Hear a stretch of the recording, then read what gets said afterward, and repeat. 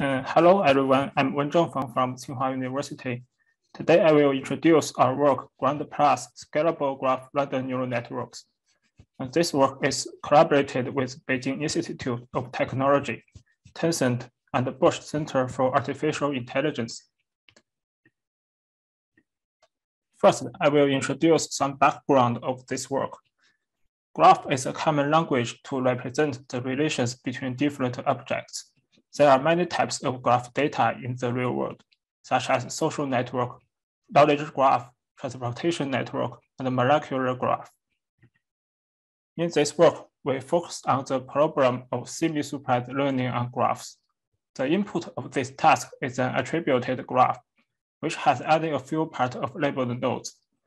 Our goal is to infer the missing labels based on graph structure, node attributes, and observed labels. Because the labeled nodes are scarce, to make a good performance, the model is required to fully leverage the abundant unlabeled data. With the rapid development of deep learning, graph neural network is proposed to solve this problem. Typically, graph neural network follows the architecture of message passing, which includes two steps, facial propagation and nonlinear transformation. For example, graph convolution network adopts the normalized adjacency matrix to perform facial propagation. Though graph neural network achieves promising results for this task, it still suffers from a serious overfitting problem. The overfitting problem comes from two aspects. First, in GNN, facial propagation is coupled with nonlinear transformation. Thus, if we want to include high-order neighborhood information, we need to increase the number of layers. This operation will also include more unnecessary parameters into model learning. The second reason is that GNN only adopts supervised cross-entropy loss to guide the model training. In semi-supervised setting, such training method cannot fully leverage the unlabeled data. Thus makes the model easy to fit the labeled data. To solve this problem, we propose a model called Graph Random Neural Network, or GRAND for short in NeurIPS 2020. Compared with conventional GNN, GRAND adopts a novel random propagation strategy for message passing. Specifically, the random propagation method has three properties. First, it decouples the facial propagation process from nonlinear transformation. It directly propagates the raw features over graph and does not perform nonlinear transformation between two propagation steps. Second, it uses a mixed order propagation matrix type for facial propagation. This matrix is the average matrix of power series of adjacency matrix. Compared with only using a single matrix in other GNN, this kind of matrix can better combine both local and global information for each node. Finally, GRAND employs a drop node operator before the propagation process.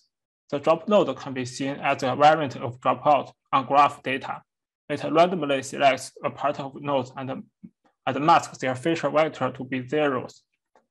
With drop node, the propagation process is performed randomly, which only aggregates a part of neighbors' information for each node. This kind of propagation strategy can be seen as a data augmentation method for graph data. Based on that, GRAND further designs a consistent regularization method for model optimization. Specifically, at each training epoch, GRAND conducts random propagation for m times, and each random propagation will generate a unique facial vector for each node. So we can obtain m different facial vectors for each node at each training epoch. Then the facial vector is fed into an MLP model to get m different predictions. We further use a consistency loss to minimize the disagreement of the m predictions of the same node. The advantage of consistency loss is that it does not require to know labels in calculation. Thus, it can be applied on unlabeled nodes in the graph, which enables the model to fully leverage the unlabeled data to avoid overfitting. Empirically, ground achieves the best performance on the three GN benchmarks compared with 14 GN models. However, ground has a serious limitation of scalability. In random propagation, ground propagates features with a mixed order matrix pi, which is a dense matrix, and the exact form of such matrix is hard to calculate. In implementation, ground adopts per iteration to iteratively multiply the sparse adjacency matrix with the dense feature matrix, and take average on the intermediate results to get the augmented features. We can observe that the per iteration method is the full batch method, which takes the whole graph as input. The complexity of such process is linear with the summation of edge count and node count. And the random propagation needs to be performed for multiple times at each training epoch. Thus, the training time of ground is related to graph size, which is inefficient when dealing with large graphs. To solve the scalability limitation of ground, we propose ground plus in this work. The general idea of ground plus is that not using the full batch per iteration, but adopting a mini batch strategy for feature propagation. In each step, ground plus will select a batch of nodes and only calculate the corresponding features for the selected nodes. To achieve that, we need to first calculate the propagation matrix pi in advance. However, it is hard to obtain the exact form of matrix pi. In ground plus, we propose an efficient approximation method to calculate this matrix, which is the key contribution of this work. Here I will introduce the basic idea of the approximation method used in ground plus.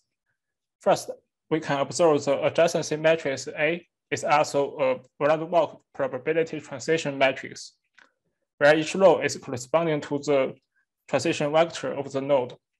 And the nth power of A is also the transition matrix of n-step random walk. Based on this fact, we can simulate a random walk probability diffusion process to calculate the different powers of A. For example, we want to calculate the row vector of node 1 in this graph. Then we start from the zero step. The zeroth order of transition vector is the one hot vector of node 1. Because the random walk starts from node 1 with the probability of 1. Then we uniformly distribute the probability mass to the neighbors of node 1, that is node 2 and node 3, and we can obtain the first order random walk transition vector for node 1. Next, we can also diffuse node 2's and node 3's probabilities to their neighborhoods, and get the second order transition vector. Continue this process, we can obtain arbitrary orders of transition vectors, and we can calculate the row vector of matrix pi that corresponds to node 1 by taking average on the first orders of transition vectors. However, this method has a high complexity. According to the 6 degrees of separation theory, the probability will diffuse to the whole graph after 6 steps, in which case the complexity is linear with the edge count. To accelerate this procedure, we propose an approximation method called generalized forward push, or GF push for short. GF push follows the idea of random walk probability diffusion, but makes some prune operation during this procedure. Specifically, GF push maintains a threshold parameter Rmax, and before each diffusion step, the algorithm will judge whether the probability mass of the current node is larger than Rmax times its degree. And it will only perform diffusion for the node whose probability above the threshold. For example, we set Rmax to be 0.07, and the probabilities of node 1 and node 3 are smaller than Rmax times their degrees.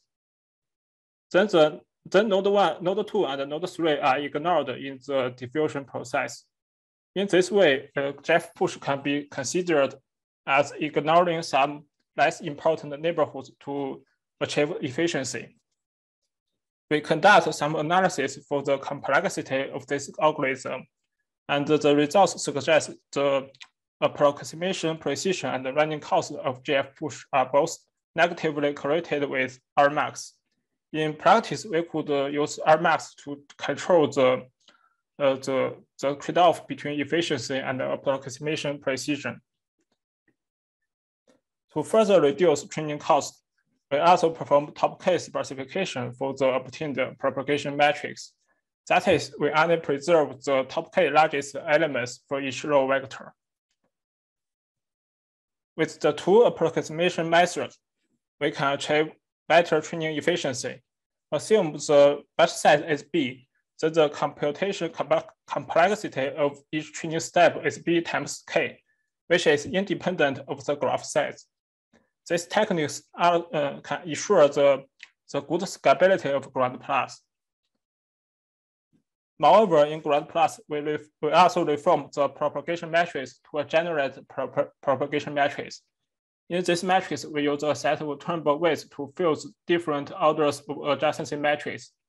This modification allows us to flexibly adjust the importance of different orders of neighbors. We also improve the consistent regularization in Grand Plus. We propose a new confidence-aware loss. This loss will incorporate a confidence term to filter out the unlabeled nodes which have less predictive confidence, and only apply consistent regularization for this confidence node. This improvement makes Grand Plus get more accurate prediction performance. Here is the training pipeline of Grand Plus. It consists of 3 stages: matrix approximation, mini-batch random propagation, and confidence-aware consistent training. The matrix approximation is friendly to parallelization, and we implement this part with OpenMP. We conduct extensive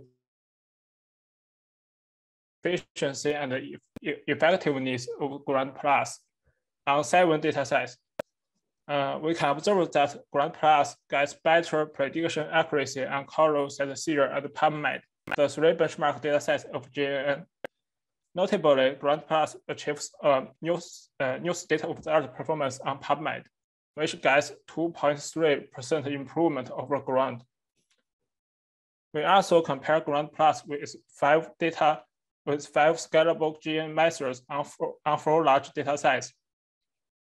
In summary, Grand Plus is 40 times faster than Grand, 8 times faster than FastGCN, and 12 times faster than GraphSend. When compared with previously the fastest method PPRGo, Grand Plus gets comparable training efficiency and offers 4.9% accuracy improvement. We also conduct a careful parameter analysis for Grand Plus. The results show the model can achieve good efficiency and performance trade-off in semi-supervised setting. Okay, that's the end of my presentation. The codes of Grand and Grand Plus are available in GitHub. Thanks for your listening. Thank you. Thanks for your interesting presentation. Do we have any questions from the audience?